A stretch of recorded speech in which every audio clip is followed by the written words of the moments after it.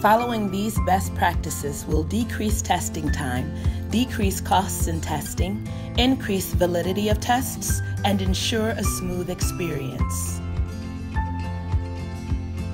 Vehicles shall not have any glass, dashboard, gas tank, or engine. A body in white is preferred.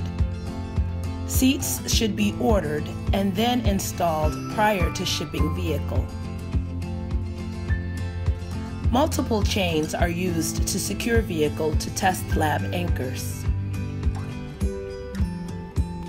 Front vehicle structure is matched up to test lab structure.